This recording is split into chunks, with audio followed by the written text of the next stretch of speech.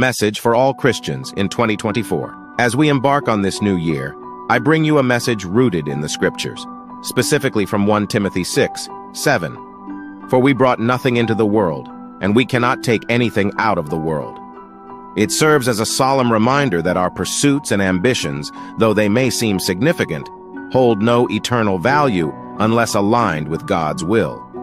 Ephesians 2:10 further emphasizes our purpose in Christ, stating that we are His workmanship, created for good works that He has prepared in advance for us to walk in. True meaning and fulfillment in life are found only in God's plan for us. Let us not fall into the trap of pursuing our own desires without seeking God's guidance. It's crucial to prioritize His will above all else.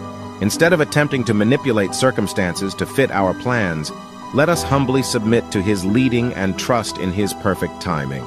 Proverbs 3:5 instructs us to trust in the Lord with all our hearts and lean not on our own understanding.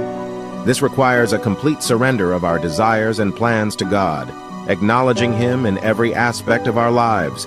As we reflect on the brevity of life and the fleeting nature of worldly pursuits, let us redirect our focus towards seeking God's kingdom and His righteousness. Matthew 6:19-21.